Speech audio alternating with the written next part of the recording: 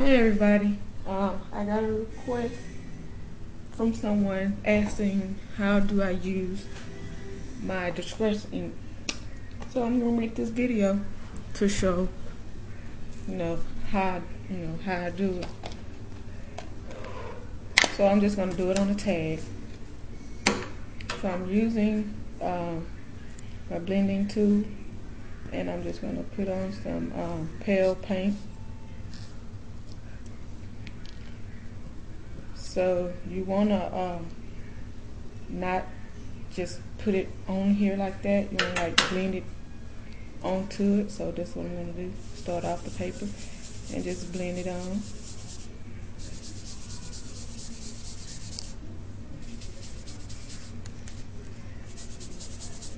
How you want it.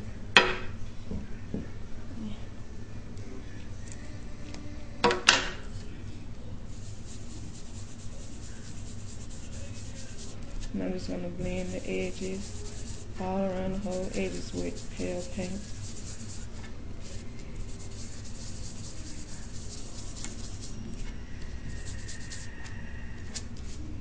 That's good. And then I'm gonna take some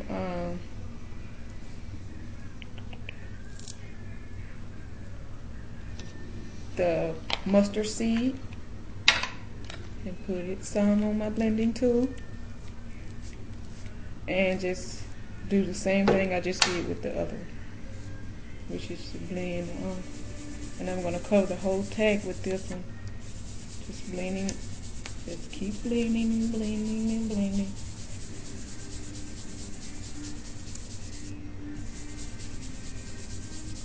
Okay, and that's it. And I'm going to take, I want to use another color, so I'm going to use the blue in Broken China. I hope you can see this. And just do the same thing. And I'm just gonna blend in some of this blue. Really like that. See? And I'm gonna leave like that. I like to look like that, so I'm gonna leave like that. So now I'm gonna stamp. Get some little flowers from Paper Studio, and it's stamped in a barrel, and this little flower I'm going to stamp all the way across with these little flowers.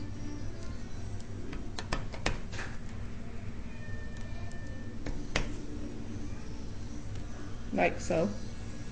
And then I'm going to take the little butterfly and stamp a little butterfly in the corner. I think I put another one in this corner. And I'm using Thinking of You clear stamp by, I think, King Company.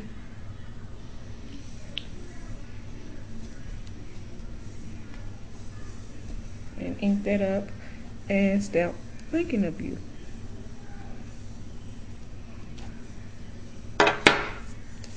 And there you is, a cute little tag using the Distress ink by Tim Holtz.